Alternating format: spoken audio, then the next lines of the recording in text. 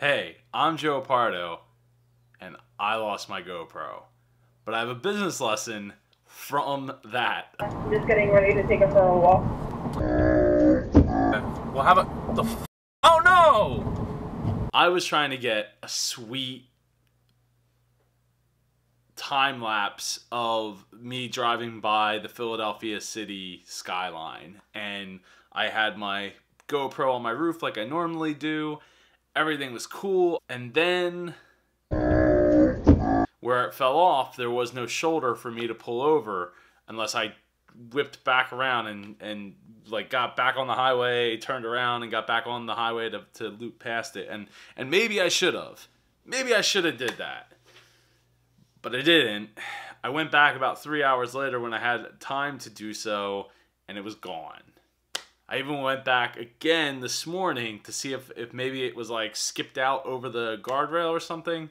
Not there. I have a couple lessons from this, but the lesson I want to talk about first is I reached out, right after this happened, I reached out to the company who makes the suction cup that I was using for my GoPro. Sent all the receipts, I explained what I do, I explained everything.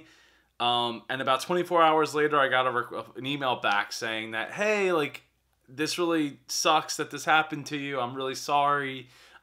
This is our policy, but I'm going to reach out to upper management and see maybe they'll do something for you.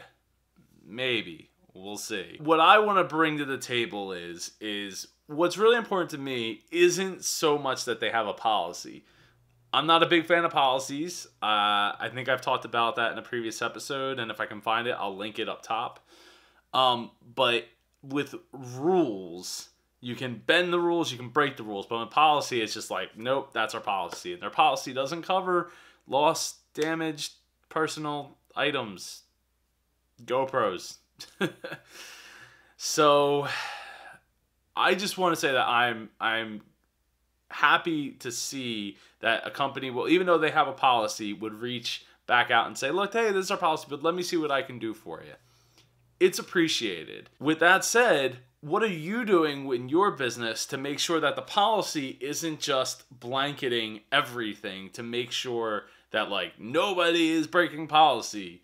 Because it's kind of like having it where you're, you know, you don't, it's like a giant elephant in the room. Nobody wants to make the elephant, man. Nobody wants to wake the giant gorilla up. So yeah, what I want to know is do you have a policy, and have you broken that policy? Leave a comment below about a time where you did that and you really made somebody's day.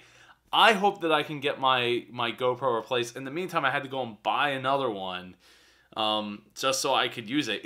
My GoPro is the most used camera piece of equipment aside from my phone and computer and laptop that I use every single day.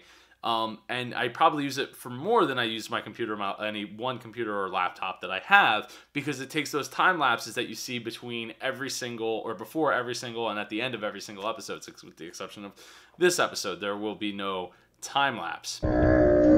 Smash that like button if you allow your people to reach out to upper management and potentially break policy. Hit the subscribe button if you've been enjoying these daily business vlogs with me, Joe Pardo, and reach out to me with your business question at Super Joe Pardo on Twitter, and I will answer your questions here on the daily business vlog.